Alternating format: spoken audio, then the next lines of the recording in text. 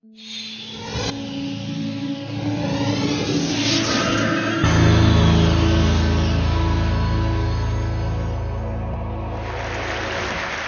me show you some images of what I consider to be the cities of tomorrow. So, that's Kibera, the largest squatter community in Nairobi. This is the squatter community in Sanjay Gandhi National Park in Bombay, India, what's called Mumbai these days. This is Rocinha, the largest and most urbanized favela in Rio de Janeiro.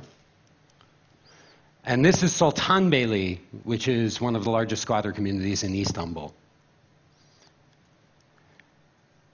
They are what I consider to be the cities of tomorrow, the new urban world. Now, why do I say that? To tell you about that, I have to talk about this fellow here. His name is Julius. And I met Julius the last week that I was living in Kibera. So I had been there almost 3 months. And I was touring around the city going to different squatter areas, and Julius was tagging along. And he was bug-eyed, and at certain points we were walking around, he grabbed my hand for support, which is something most Kenyans would never consider doing. They're very polite, and they don't get so forward so quickly. And I found out later that it was Julius's first day in Nairobi. And he's one of many. So close to 200,000 people a day migrate from the rural to the urban areas. That's, and I'm going to be fair to the statisticians who talked this morning, not almost 1.5 million people a week, but almost 1.4 million people a week. But I'm a journalist and we exaggerate. So almost 1.5 million people a week, close to 70 million people a year. And if you do the math, that's 130 people every minute. So that'll be, in the 18 minutes that I'm given to talk here, between 2,000 and 3,000 people will have journeyed to the cities. And here are the statistics. Today, 1 billion squatters, 1 in 6 people on the planet. 2030, 2 billion squatters, 1 in 4 people on the planet. And the estimate is that in 2050, there'll be 3 billion squatters, better than 1 in 3 people on Earth. So these are the cities of the future. And we have to engage them. And I was thinking this morning of the good life. And before I show you the rest of my presentation, I'm going to violate TED rules here, and I'm going to read you something from my book as quickly as I can. Because I think it says something about reversing our perception of what we think the good life is. So, the hut was made of corrugated metal, set on a concrete pad. It was a 10 by 10 cell. Armstrong O'Brien Jr. shared it with 3 other men. Armstrong and his friends had no water. They bought it from a nearby tap owner. No toilet. The families in this compound shared a single pit latrine, and no sewers or sanitation. They did have electricity, but it was a legal service tapped from someone else's wires and could only power 1 feeble bulb. This was Southland, a small shanty community on the western side of Nairobi, Kenya.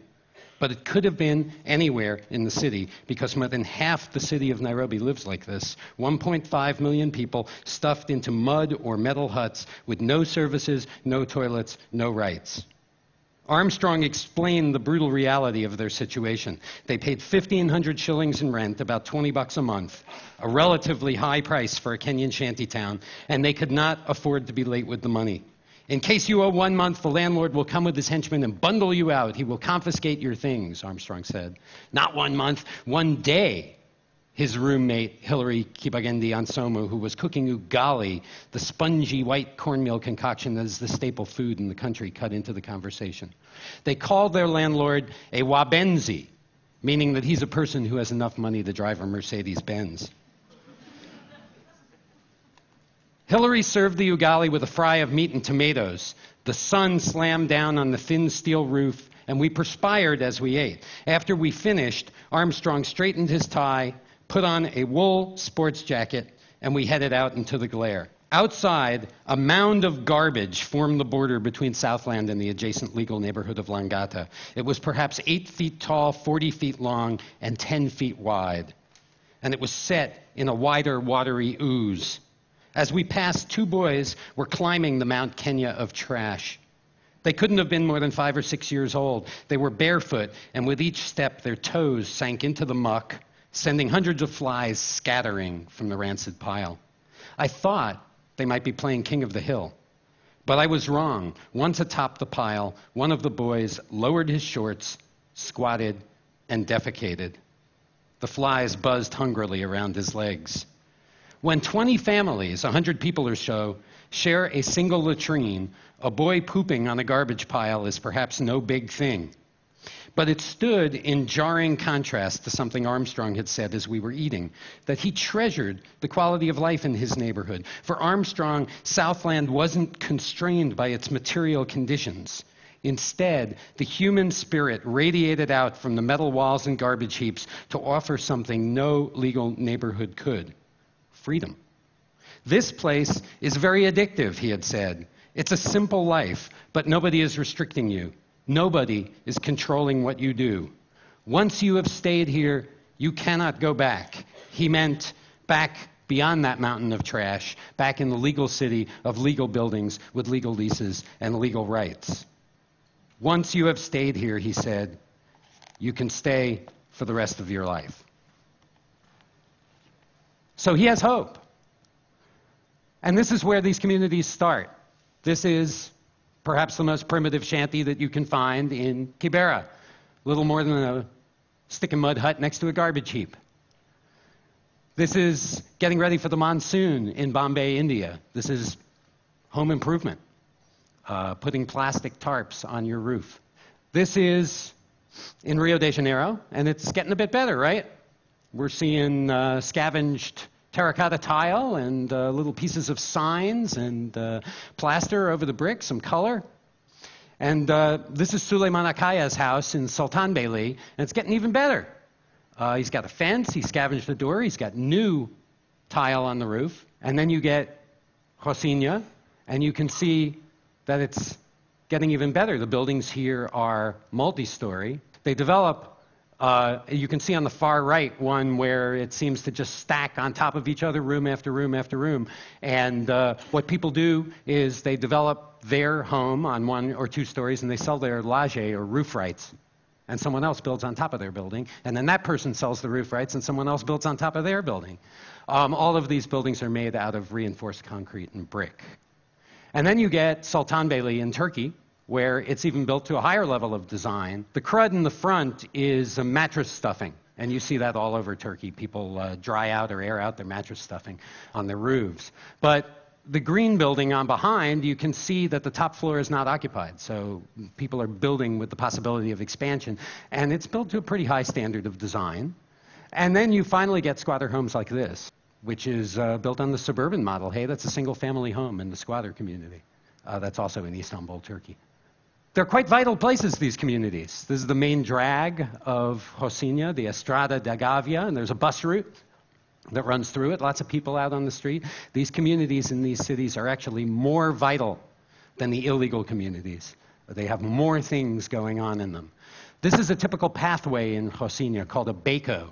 These are how you get around the community. It's on very steep ground. They're built on the hills inland from the beaches in Rio. And you can see that the houses are just cantilevered over the natural obstructions. So that's just a rock in the hillside. And these bekos are normally very crowded, and people hump furniture up them, refrigerators up them, all sorts of things.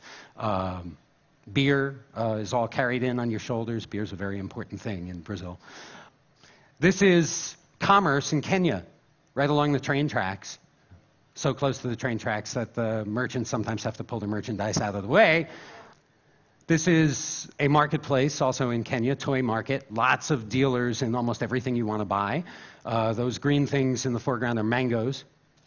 This is a shopping street in Kibera, and you can see that there's a soda dealer, a health clinic, 2 beauty salons, a bar, 2 grocery stores, and a church, and more. It's a typical downtown street. Just happens to be self-built. This here on the right-hand side is what's called if you look at the fine print under the awning, it's a hotel. And what hotel means in Kenya and India is an eating place. So that's a restaurant. People steal electrical power. This is Rio.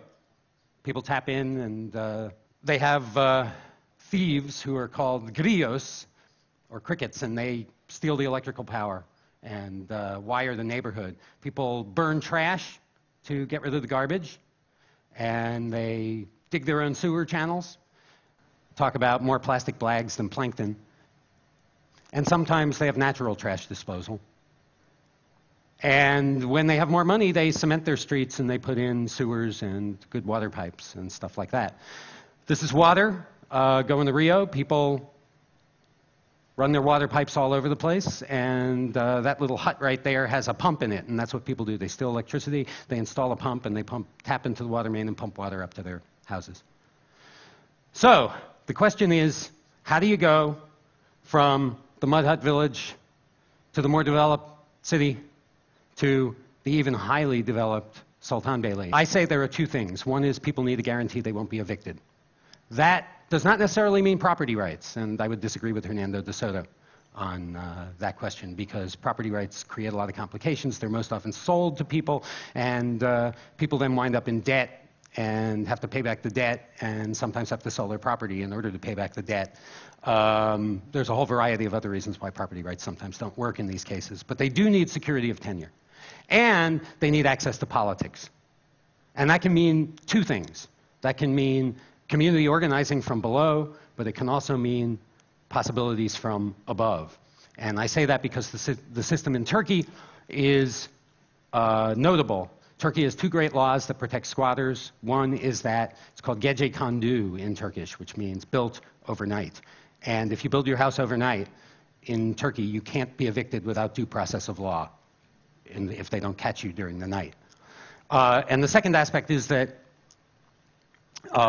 once you have 2,000 people in the community, you can petition the government to be recognized as a legal sub-municipality. And when you're a legal sub-municipality, you suddenly have politics. You're allowed to have an elected government, collect taxes, provide municipal services, and that's exactly what they do. So these are the civic leaders of the future. The woman in the center is Gita Jiwa. She lives in one of those tents on a highway median in Mumbai. That's Sharika Gundi. She also lives with her family on a tent along the same highway median. They're very outspoken, they're very active, they can be community leaders. This woman is Nene, which means grandma in Turkish. And there were three old ladies who lived in, that's her self-built house behind her.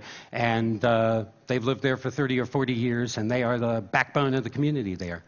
This is Richard Muthama Peter, and he is an itinerant street photographer in Kibera. He makes money taking pictures of the neighborhood and the people in the neighborhood, and is a great resource in the community. And finally, my choice to run for mayor of Rio is Zezinho, the fruit merchant with his two kids here, and a more honest and giving and caring man, I don't know. The future of these communities is in the people and in our ability to work with those people.